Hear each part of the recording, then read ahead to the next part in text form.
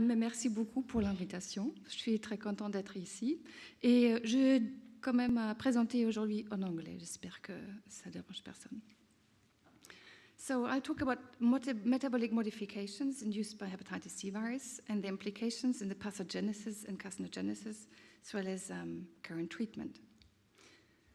So hepatitis C virus is a flavivirus, and in the context of chronic liver infection, it takes many, many years to develop liver cancer.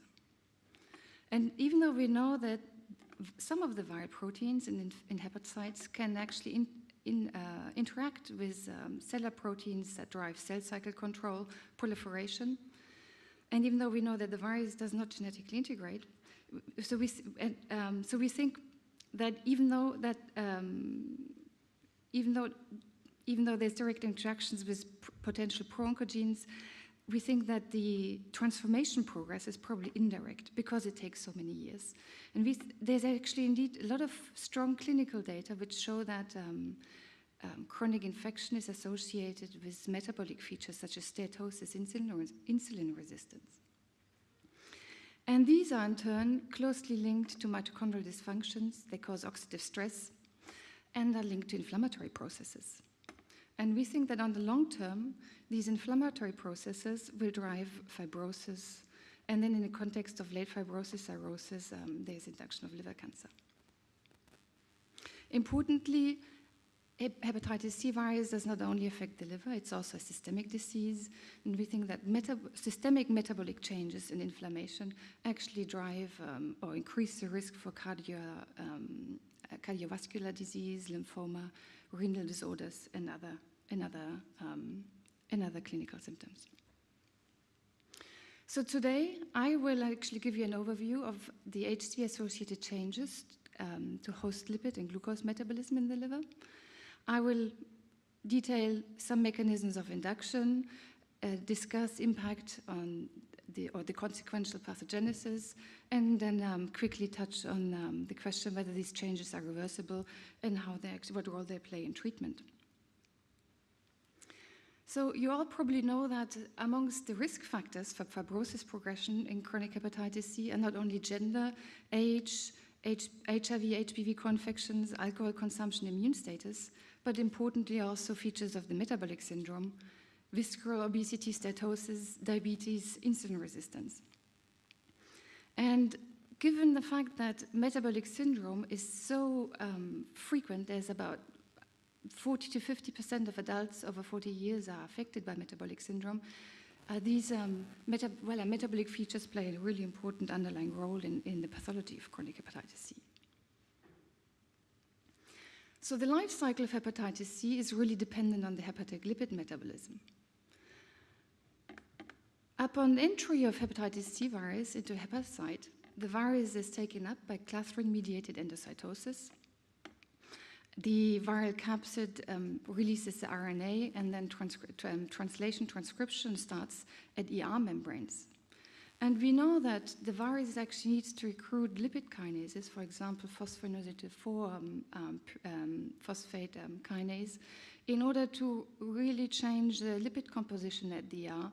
And these changes allow it to actually form membrane vesicular structures at the ER, and the virus really replicates within these structures. There's also lipid droplets, which are really in close association to these structures, and they probably form the platform for viral assembly, and are really important for replication assembly. So assembled particles are then secreted and released by exosomes. And importantly, in patients, in sera of patients, the virus can be detected in two forms, either as a canonical virus or in association with lipoproteins. And this association with lipoproteins is important. It augments the specific infectivity of the virus. And indeed, several of the HC receptors are either lipoprotein receptors or involved in lipid transfer.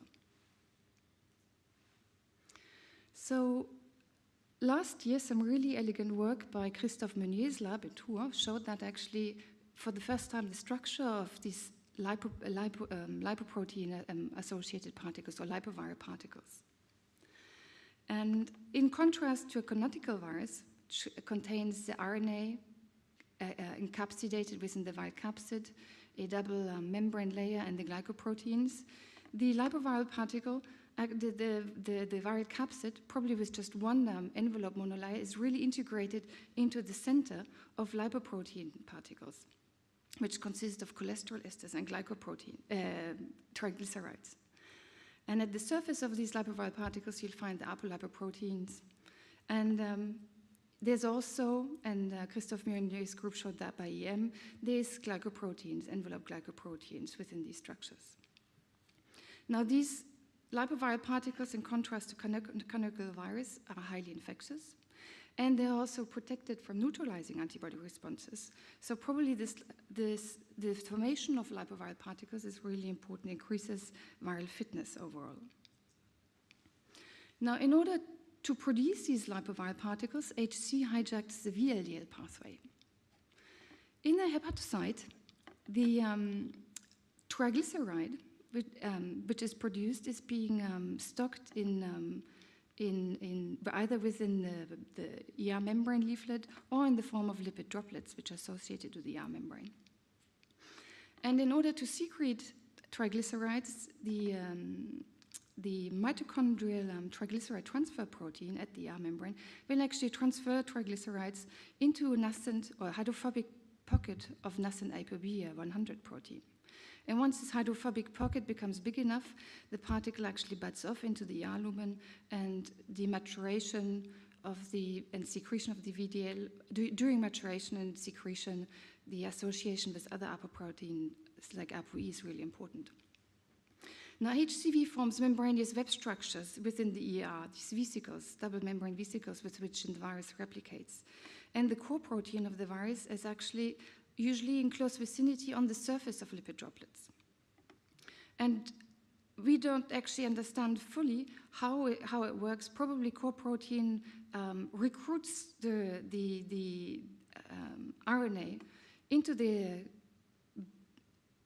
the forming vesicle, and the vesicle then somehow integrates into the center of these apolipoproteins to form these lipoviral particles.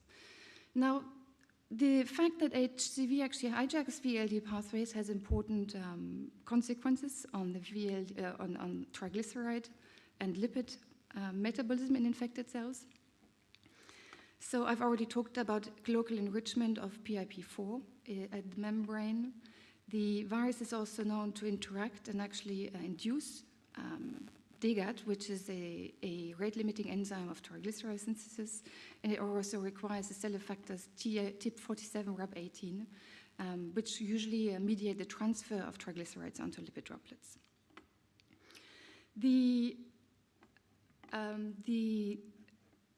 Furthermore, apolipoproteins, in particular apolipoprotein E probably, is really important for the maturation of the lipoviral particles and determines also secretion and high specific infectivity. Now, importantly, the insulin-resistant state, which has been associated or has been known to be associated with HCV infection, favors the stabilization of ApoB100, and it also augments the transcription of MTP. However, we know that on the long term, in infected cells, MTP transcript levels go down, and they actually correlate inversely with steatosis levels in patients. Now, in addition to modifying transcript levels of MTP, HCV can induce steatosis also by other mechanisms. We know that the virus can actually directly, or core protein can actually directly activate enzymes of glycolysis, and that will ensure sufficient precursors for lipogenesis. And I'll get back to that later. The virus has also been shown to inhibit PPA-alpha transcription. PPA-alpha is a master transcription later of lipid import and beta oxidation. So the effect of that will also be lipid accumulation. The virus has been shown to activate the SHREP1C and two transcription factors which drive lipogenesis as well as cholesterol synthesis. And does so either via direct interactions or via inflammation, via EKK alpha activation. And finally, in genotype 3, the virus has been shown to downregulate PTEN, and that by insulin signaling can also favor lipogenesis. Now, the first analysis, or the first studies which really shed some light on the metabolic fluxes in HCV-infected cells was a proteome study by the Katz laboratory. And they used HCV-infected HUH7 cells, or they actually infected them with HCV-CC or with UV inactivated virus. And then they harvested cells 1, 2, or 3 days post-infection and did a proteome analysis. So they showed a strong interaction of glycolysis in infected cells. And this induction was actually was associated with lactate production. And that means that glycolysis is uncoupled from the TCA cycle in infected cells. So as a consequence, the glycolytic intermediates accumulate, and they're available for nucleotide, reduction equivalent production, and lipid synthesis, and other biosynthetic processes, which probably required for variant production, as you can see here.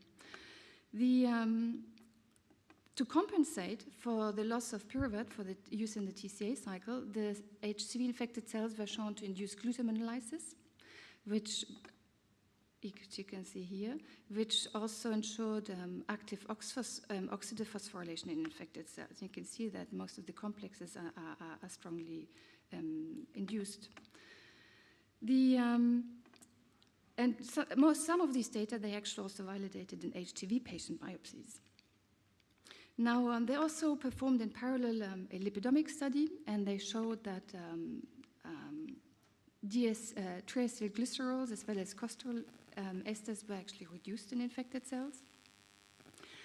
And that correlated with variant association, with the amount of variants in these cells. And surprisingly, they also observed an increase of beta oxidation, and that suggests that concomitant lipid synthesis and turnover took place in infected cells. Finally, they also discovered that there was an increase in sphingomyelin and ceramides in infected cells, and that may have potential implications for the pathogenesis. The ceramides are known to be pro-apoptotic and induce lipotoxicity. And in that sense, it's probably not surprising that there was a strong induction of NRF2 stress responses in infected cells. So in terms of glycolysis, it was shown by several groups that the virus induces glucose uptake and lactate production in vitro. And it does so by directly inducing and binding to two rate-limiting enzymes of glycolysis, hexokinase 2 and pyruvate kinase M2. It's also been shown that the virus induces major glycolytic transcription factors, c-MYC, HIF1 alpha, for example, and it induces pyruvate dehydrogenase kinase, which activates the pyruvate dehydrogenase complex. And this complex is actually important for the transport of pyruvate into mitochondria for use in the TCA cycle. So that means, and that again confirmed that pyruvate transfer is blocked, and that it's actually pyruvate is converted into lactate. And importantly, lactate accumulation in the microenvironment may have important profibrogenic effects on hepatic stellate cells.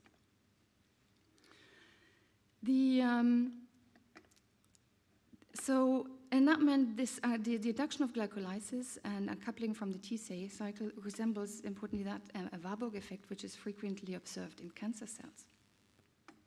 So the induction of glycolysis was here confirmed in biopsies. You can see that MYC, HIF, as well as PDK isoforms are strongly induced here in HCV-positive biopsies compared to control biopsies. The McKeating laboratory is also has studied in more detail the role of HIF1 alpha in HCV infection. So they showed that actually HCV infections requires HIF1 alpha. If you inhibit it, you block replication levels. HIF1 is induced usually by oxidative stress, but may also be induced directly by the virus. And importantly, the Keating laboratory showed that HIF1 induction is associated with a depolarization of hepatocytes because it can induce EMT markers, such as snail, for example. And the other important consequence of HIF1 alpha stabilization is obviously the induction of pro-angiogenic signaling via VEGF, as well as TGF-beta signaling. So the first real metabolomics, or the first study which really sort of quantified metabolites in HCV infection came from an Israeli laboratory. They used HCV-infected co-cultures. They used primary human hepatocytes in co-culture with liver sinusoidal endothelial cells, which overexpress the lectin receptor L sign, and that under highly oxygenated conditions. So they quantified 31 metabolites at steady state levels, and that allowed them to actually calculate metabolic fluxes. And again, they saw an induction of glycolysis. This induction was dependent on HNF4 alpha, and glycolysis was coupled to lactate production. They saw actually that the TCA cycle and oxidative phosphorylation were slightly shut down. Now, importantly, HNF4 alpha is a glycolytic transcription factor which can actually complement HIF1 alpha. So that made a lot of sense. They also, when looking at lipid metabolites, surprisingly, they saw that they saw an induction of beta oxidation, which was PPAR alpha dependent, and they saw a repression of cholesterol biosynthesis, which was FXR dependent. And they furthermore showed that using PPAR inhibitors, well, in the context of PPAR inhibited cells, the replication levels of HCV are increased. Now, these data are somehow contradictory to data obtained by other laboratories, where it was shown that HCV actually decreases beta oxidation in the sense of an induction of a steatosis. So in cohort studies, it's been shown that in HCV positive biopsies, PPAR alpha mRNA levels, as well as CPT1, one of the major targets of PPAR alpha, are strongly decreased. And importantly, the transcript levels of these two factors correlate inversely with steatosis. And mechanistically, the decrease of PPAR alpha has been shown to be induced by core protein. Furthermore, it's well known in the field that HCV replication really depends on cholesterol synthesis. It's very sensitive to the inhibition of HMG-CoA reductase inhibitors. And one of the reasons for that dependence on cholesterol metabolism is the fact that the membrane recruitment of the non-structural protein NS5A of the virus depends on granulation of cellular factors. So our group has also shown that the virus strongly depends on glutaminolysis. We have shown that the virus really increases glutamine uptake and use in the TCA cycle and for oxidative phosphorylation. We measured, for example, oxygen consumption in infected cells, which you can see here. So in comparison to uninfected cells, you can see that the basal oxygen consumption in infected, here 3-day infected and long-term infected cultures is significantly increased, and is really linked to ATP production, because if we use oligomycin, an ATPase inhibitor, we can reduce oxygen consumption to baseline. Glutamine also plays an important role as nitrogen donor in HCV infection. We have shown that it is important for import of other amino acids, amino acid conversions, and it's also important as a precursor for glutathione, and therefore plays an important role in the redox balance of infected cells. We have furthermore shown that the virus actually really depends on glutamin lysis. If we use a inhibitor of glutaminase, the rate-limiting enzyme of glutamin lysis, we can inhibit HC replication in a dose-dependent fashion. And finally, have we been able to show in liver biopsies that the virus specifically induces transcripts of glutaminase isoforms as well as glutamine transporters. So to summarize these metabolic changes induced by HCV, they probably resemble really closely to that of cancer cells, in that the virus induces glycolysis quite strongly, but it blocks the transfer of pyruvate into the TCA cycle. And that allows it to use glycolytic intermediates for biosynthetic purposes, production of lipids, nucleotides, and NADPH as well as ATP. The infected cells also really depend on glutamine in order to compensate and drive the TCA cycle, energy production, but also as a nitrogen donor for redox balance as well as amino acid metabolism. And probably both glutamine lysis and glycolysis actually then produce the precursors for lipid and cholesterol metabolism. Now, importantly, some of the key enzymes, or some of the metabolic key enzymes that are required for HCV infections, such as glutaminase, pyruvate dehydrogenase kinase, liver pyruvate kinase, or HTM-CoA reductase, are currently key targets for HCC treatment.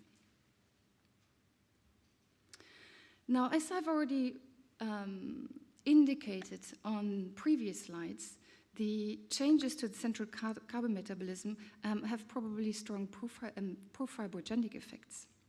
So the accumulation of lipid within the cell, steatosis, is linked to is linked to oxidative stress. And oxidative stress in the context of a rich lipid environment will favor lipid peroxidation. Lipid peroxidation is a radical reaction which can actually amplify.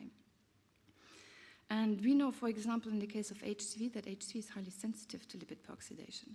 So HCV will induce a whole battery of ROS scavengers in order to prevent that. But on the long term, there's accumulation of lipid peroxides. And lipid peroxides can actually lead to insulin resistance. They will induce cytokine signaling. And we also know that the induction of glycolysis, HIF1 alpha, so on, it can induce angiogenesis, GGF-beta, and the list goes on. So metabolic changes are really profibrogenic. So on my last slide, I would just like to mention briefly how HCV-induced metabolic changes how they're important for treatment. So in contrast to previous therapies, or interferon-based therapies, where it was clear that metabolic syndrome, particularly insulin resistance, were negative factors to obtain in SVRs. With the current DAA treatments, that doesn't seem to be the case anymore. Current treatments, basically all patient populations well over 90-95, well, close to 100% of SVRs can be obtained. And really the only patient population which remains difficult to treat are cirrhotics. Now, are HCV-mediated metabolic changes reversible upon sustained viral response? We have shown, for example, that the induction of key glutaminylated genes is reversible in vitro, but also in vivo. We've used biopsies of patients treated with interferon or abivarin, and transcript levels of key glutaminylated genes went back to baseline.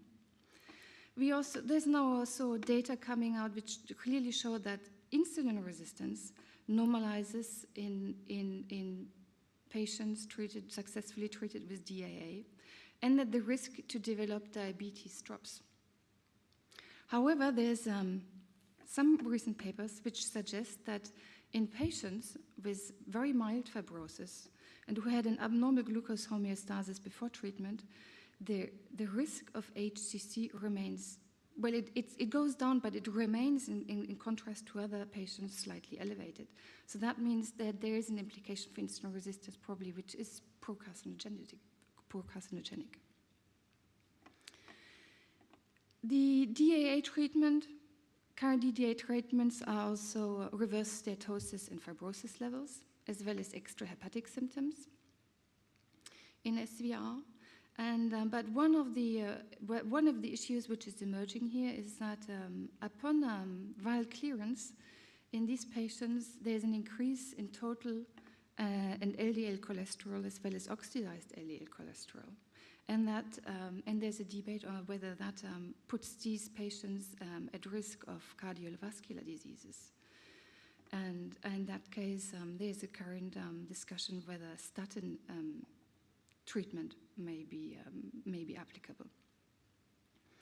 So to conclude, the combination, there's a still need for combination treatment of current DAAs with metabolic inhibitors, in particular for these high-risk patients.